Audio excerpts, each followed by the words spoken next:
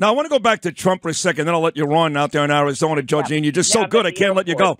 I'm at the airport. It's fine. You are? Okay. So, look, yeah. I want Penny to be innocent. I want Trump to be innocent. I love them both. Really, Trump even more, turning 77 yesterday.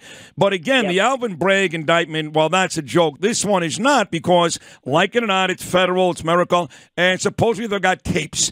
So when you talk about concealing and obstruction, this could turn out to be a little tougher on the president. Your thoughts? Yeah, well, I think certainly this is a more serious indictment, but I also think that the Presidential Records Act is a civil act, and they're trying to criminalize it and weaponize it.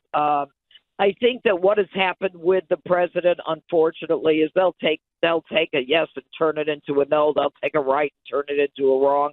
Whatever he does, it's not really what he's not given credit, or it's not seen from the way he sees it. In the end, what you've got is you've got a federal government that is determined to put Donald Trump down. He'll have a trial in Miami.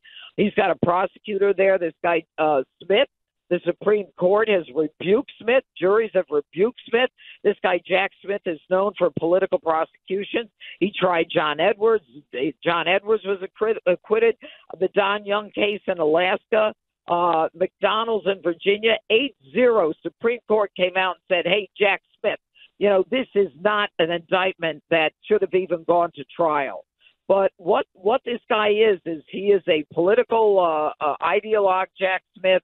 And they're going to throw the whole ball of wax at the president, and he's got to hope at this point that they've got a jury that can see through it and that understands what is going on. Hillary Clinton, man, she can destroy 33,000 emails, obstruction of justice, and destruction of evidence. She can do it, and Joe Biden can have it all over the place.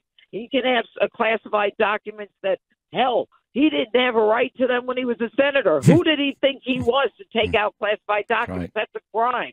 But, hey, the Democrats get away with it, with Clinton and Sandy Berger and his socks and all that nonsense. But Donald Trump, we're going to indict you. And hopefully the American people see it for what it is.